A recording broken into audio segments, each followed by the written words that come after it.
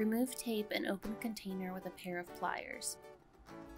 There are 2 pieces of wood that make up the top frame and 2 that make up the bottom frame.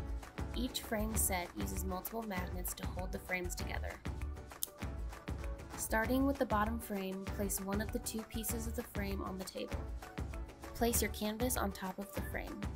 Align the other frame on top of the canvas and let the magnets connect. If magnets do not line up, swap one of the frame pieces with the other frame.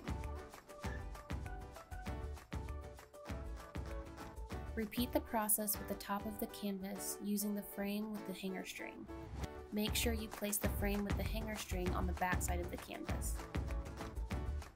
Wrinkles fall out